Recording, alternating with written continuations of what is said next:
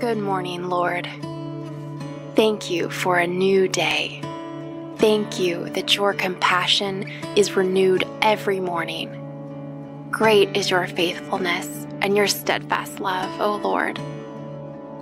I don't know what all is going to happen today and how much I'll get done, but you do. So I give this day to you.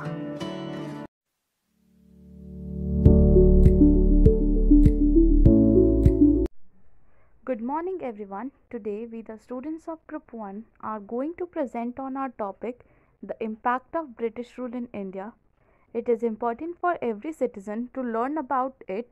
This presentation is presented by Arya Anvesha, Arya Kumari, Aditi Rai, Advita Rani, Akansha Sinha, Akriti Raj and Anupriya Kumari. The Queen's Proclamation Act declared the Britishers as the superior body of India. Cash crops like cotton and indigo replaced the food grains. The power of zamindar and the wealth of Britishers increased by leaps and bounds, as did the exploitation of the peasants by the moneylender. Economic policies. The land revenue derived from India was the biggest source of income for the Britishers. Economic changes brought by them were mainly aimed to increase their source of income.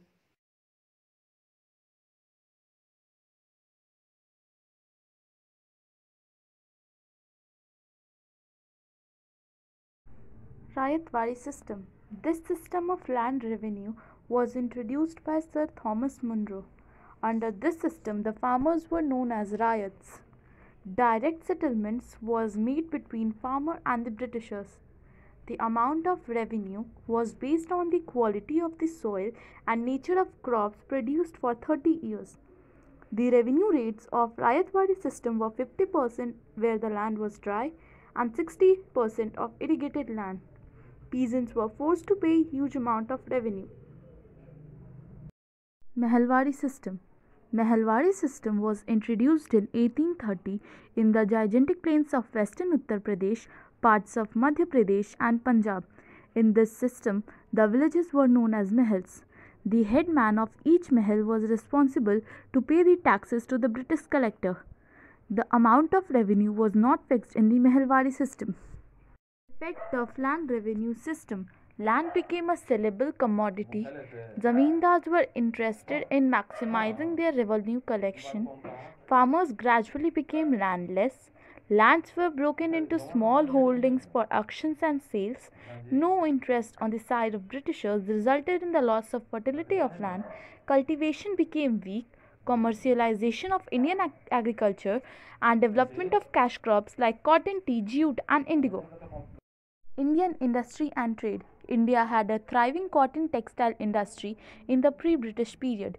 Banaras, Krishnanagar, Dhaka, Baruch, Ahmedabad, Agra, Lucknow, Mathura were its main centers. Indian muslin and calico were exported in large amounts in the European countries. Mughal emperors encouraged the arrival of the European trading earned from this trade. Many luxury items like silk, jewels, muslin, metal and enamelware were exported. Impact of Industrial Revolution on Indian industry and trade. Prohibit sales of Indian cotton in England. Handlooms were replaced by machine looms. Labor intensive was replaced by machine. As a result, which was at one time an exporting country, was reduced to a big consumer of English goods. Raw materials were exported at cheaper rates. Skilled craftsmen also lost their patronization and power under the British rule. Drain of wealth. Dadabhai Naoroji was one of the greatest leaders of India. He wrote a book named Poverty and Under British Rule in India. According to him, wealth was drained away to Britain in many ways and forms. Profit from trade and British industries, export of raw materials from India, and income derived from land revenue in India was sent as home charges to England.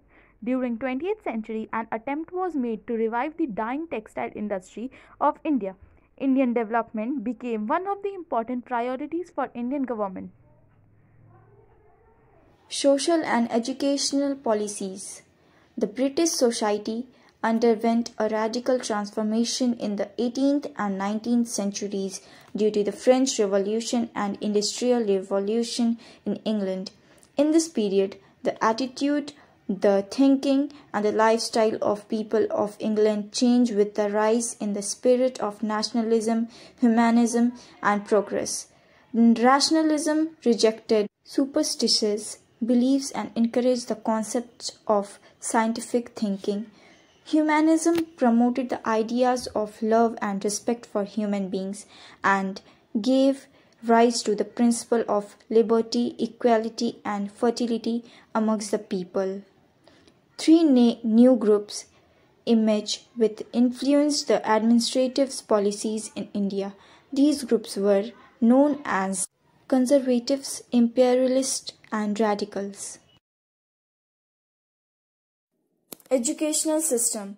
Before the arrival of the British in India, the Indian education was very flexible.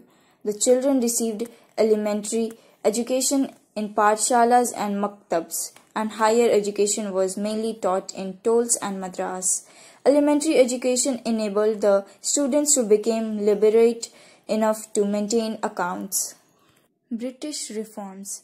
In the beginning, a few schools imparting Western education were opened in Madras, Bombay, and Bengal for the children of Indian employees of East India Company at persuasion by Christian missionaries. Calcutta Madras was established in 1781. Sanskrit College started functioning at Varanasi in 1791 and the Fort William College was set up in Calcutta in 1800. Charter Act of 1813. The Charter Act of 1813 was the first step towards education being made an objective of the government. It directed the East India Company to sanction 1 lakh rupees for the educational needs of the Indians. One group known as Orientalists supported the promotion of the traditional Indian learning through classical and regional languages. Another group, known as the Anglicists, wanted to promote Western education in India through English language. This group was led by Lord Thomas Macaulay, who was the law member of the Governors General Council. Education under the British. Lord Macaulay outlined three main objectives of the education in India. These were to form a class of interpreters between the British rulers and the millions of Indians they ruled, to create a class of persons, Indian in blood and colour, but British in taste, opinions, morals, and intellect, to obtain a cheap supply of clerks for holding subordinate posts in administration and British business concerns. Wood's Dispatch. Aim of the government's education policy was teaching Western education. Declared that for higher education, English language was the perfect medium. Proposed the setting up of vernacular primary schools, followed by the Anglo-vernacular high schools. Grants in aid to encourage and force private enterprise. Emphasized the importance of technical education and the need for establishing technical schools and colleges. The effect of the Western education. First, Western system of education in India with the purpose of producing English-speaking clerks who could work at lower wages. Second, reduce the heavy expenditure involved in the British administration in India. Third, the new system of education introduced by the British also had some positive effects on India peoples. Indians came to know about modern Western political ideas such as liberty, equality, democracy, and nationalism. Social, cultural, and religious impact. First, Lord William Bentinck served as Governor General of India between 1825. Second, fear of unmarried daughters and expenses of their marriage. Third, killed their newborn daughters due to these reasons, or some of them sacrificed their children in the name of religion. Development of transport and communication.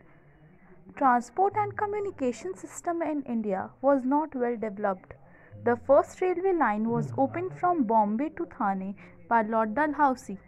Railways ensured quick transfer of troops and ammunition during the revolts and easy transportation of raw material and manufactured goods for trading purpose. Railways also brought people of India closer to one another and renewed their sense of unity and nationalism. build high network of roads, canals and railways which would link an efficient and modern postal system and introduce the telegraph.